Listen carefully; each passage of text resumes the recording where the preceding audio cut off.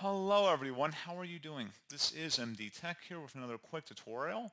In today's tutorial, I'm going to show you guys how to change your email notification settings on Facebook. So this should hopefully be a pretty straightforward process here, guys. And without further ado, let's go ahead and jump right into it. So all you have to do is open up Facebook and then select the profile icon at the top right.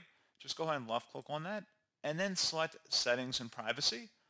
Select the setting gear button right there. And now on the left side underneath preferences, you want to select the notifications. What notifications you receive, you want to scroll down all the way to the bottom where it says where you receive notifications and select the email option in here. So at this point, you can go ahead and adjust the email frequency, whether you want to receive all notifications, only suggested, or only the required ones. You have to have at least required notifications turned on. You can't disable all of them, but you can at least get rid of most of them.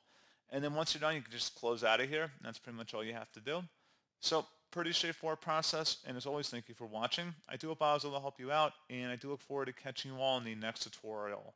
Goodbye.